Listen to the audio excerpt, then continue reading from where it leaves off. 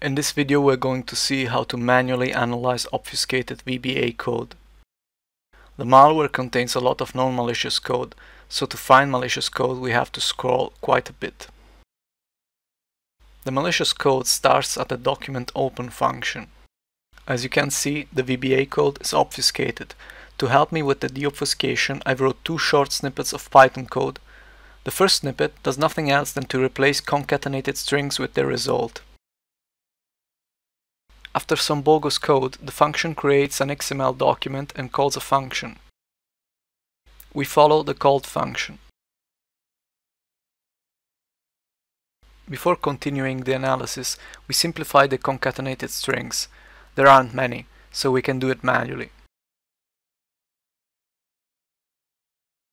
Going back to our analysis, we can see that some base64 strings are being passed to a function called Webinjoin, and the result of that call is passed to another function called Noblesmick.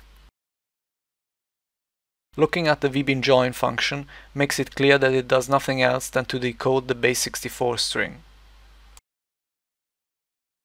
We jump now to the Noblesmick function, which takes a text and a key parameter. This function does nothing else than to perform a very simple decryption. To help me with the decryption of the strings, I wrote a small Python snippet to decrypt them. The key for the decryption is always the word Versache. We can now look for every occurrence of the Noblesmick function and manually decrypt the strings. We can see the decrypted strings in the output view.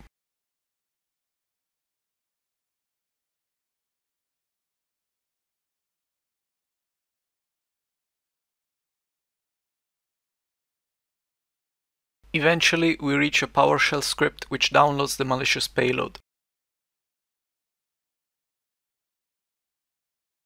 If the URL was still alive, we could download the payload over Tor and continue the analysis from there.